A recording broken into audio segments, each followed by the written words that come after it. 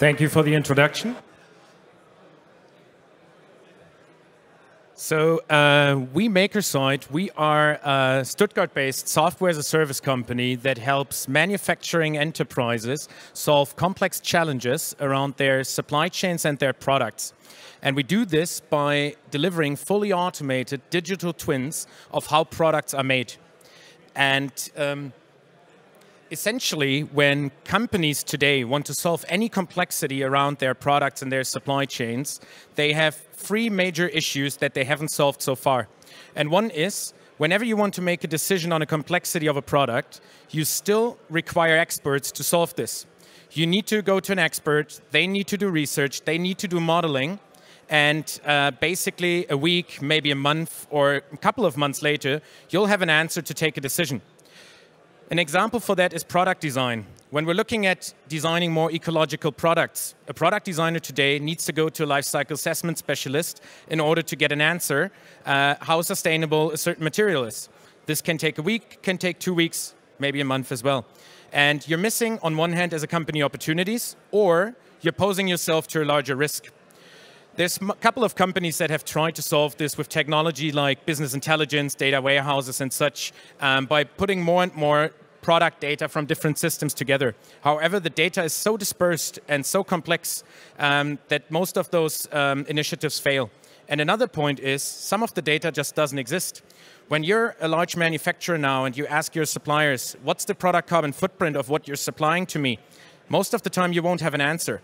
And this is data that is not existing within inside companies, but it exists outside. And what we've done is basically, we solved this by creating the world's largest supply chain and material database to date in theory. In theory, because we haven't actually built anything of our own. We actually connect our software as a service platform to over 140 supply chain and material databases, and basically take our customers' product world in terms of data from ERP, PLM, CAD systems, and any other system that holds relevant product data, and map it versus those integrated databases, surfacing those digital twins of products and how they are made. As you can analyze with our platform your products across more than 50 different categories, there's a multitude of use cases you can apply it. However, we see three major challenges that are a common thread across our entire customer base. And one is really, for organizations, how to get to net zero. And the toughest part is the products, because for a manufacturing company, almost 90% of the emissions come from within the supply chain.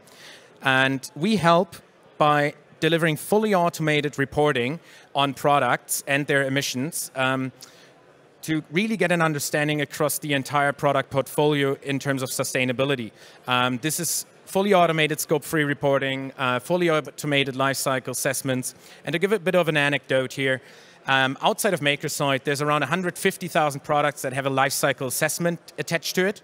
Our customers have calculated over 20 million life cycle assessments in the last year alone.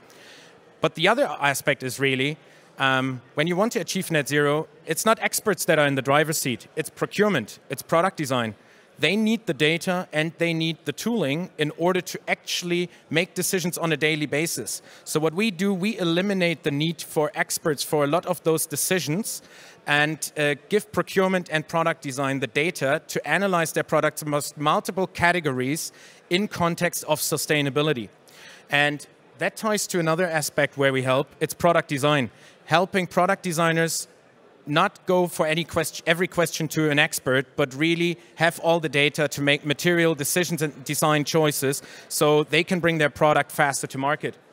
And the other aspect is really, there's a lot of geopolitical conflicts, there's natural catastrophes, we had experienced lockdowns that impacted supply chains. We deliver fully transparent supply chain models to our customers of their products, and we also attach risk data to it so that they have an alerting system that enables them to react fastly whenever any issues of their products occur.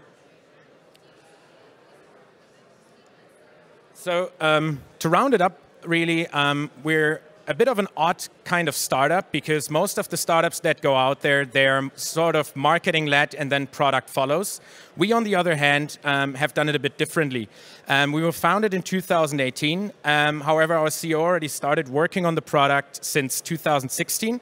And really, since last year, we've not done anything in terms of marketing or in terms of sales really going out there. We just worked on a product, and that makes us a bit unique because we have a very mature product, and only since last year we tackled the market. However, as we have a very unique value proposition, we already count the likes of Microsoft, Procter & Gamble, Cummins, Vestas to our customer base, where we're helping them solve exactly these challenges. And to actually welcome another potential new customer on stage that will soon follow on this logo side, I want to introduce Stephan from Schaeffler right now, who will talk about what we did for them in the pilot stage.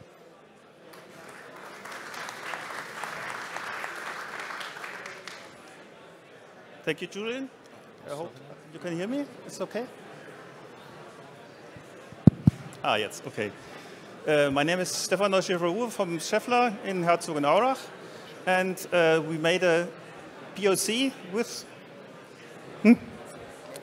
we made a POC with Makersite, and I think I can say it was very successful. The starting point of the story was were the sustainability goals of Schaeffler, and one of the sustainability goals is the sustainability of raw materials. We want to reduce the carbon footprint of the raw materials by 25% by 2030, and Schaeffler will be climate neutral by 2040. And Schaeffler produces in series since last year electric motors, and most of them are permanent motors. Oh.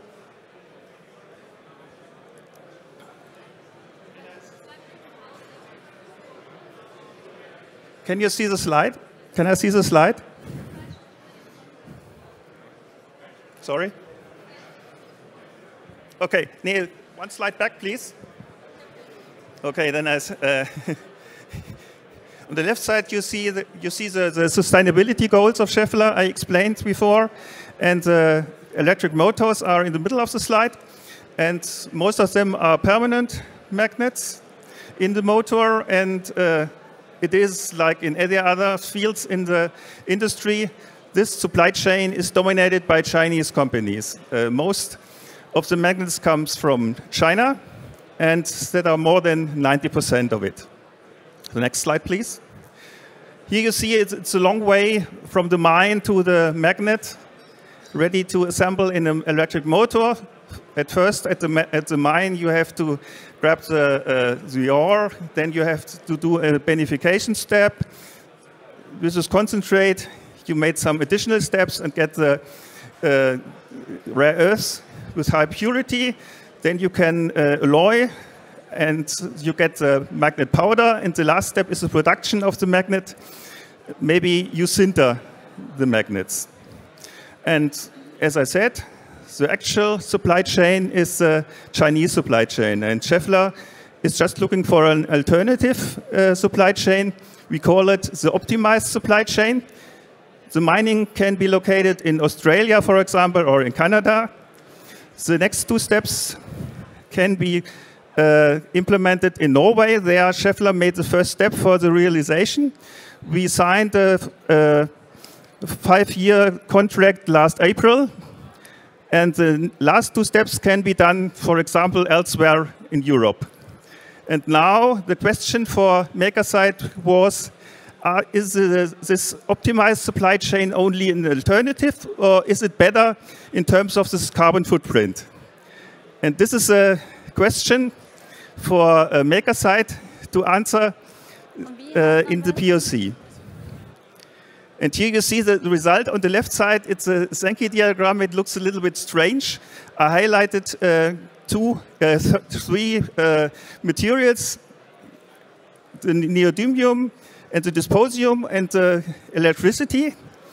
And Makersite implemented both supply chains in a very short time. And here's the result.